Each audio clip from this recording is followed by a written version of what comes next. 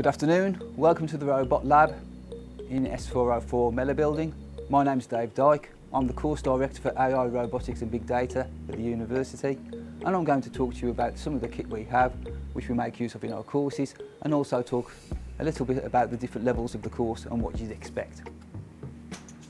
At level 4, we're bringing everybody to the same level, the same foundation, so everybody's got the same skill set moving forward.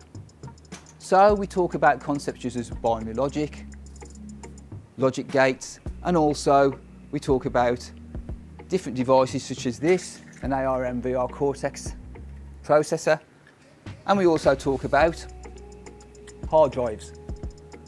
Hard drives, basis of many computers nowadays, saves all the information magnetically. As you can see, it's got the mechanical aspect to it as well. We also give the students at level 4 some opportunity to use simulation products to simulate their counters and their circuits, and we also get them to undertake the same activities on a board so they can do some physical wiring as well. If we then get to level 5, we start to look at industrial robotics. Now we've got an example here of 2 robot arms, and we've also got an example of a conveyor belt system. The conveyor belt system and the robot arms would work in unison using AI. It would be assembling components such as these. It would detect which component's metal, which component is plastic, and then it would put them together and send them off into a bin for processing. We also talk about the robotic arms in the uses for pick and place, as it would be in this situation, but also other applications such as welding or spray paint, depending on the industry that the robot arms are being made use of.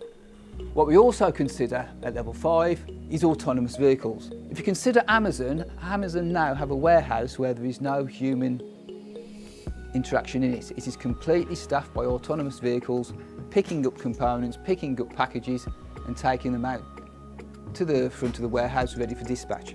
So we look at the use of autonomous vehicles. Can these vehicles auto-navigate the warehouse? Can they get to the components or the packages that they need, pick them up and take them ready for dispatch? So if we look at the autonomous vehicle, it has to navigate its way around the warehouse. It also has other sensors on, so it can detect objects in the way and avoid obstacles. So if it sees an obstacle as it's going along, it knows how to get around it to be able to get to where it needs to go. So then we move on to level 6 and we start to move more onto the AI side of the discipline.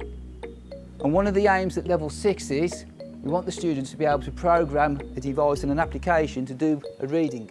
And we make use of these National Instruments boards with a Wi-Fi interface to be able to do certain projects such as this one.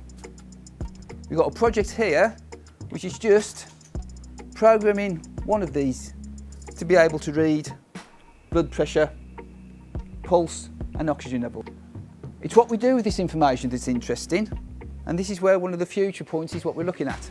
We can take this information and in the future we can talk about sending it to an AI doctor. So it can take the readings from the device, send it to an AI doctor who will be able to analyse the heart rate, analyse the oxygen levels and be able to tell whether you're completely healthy or whether there's anything that needs to be done.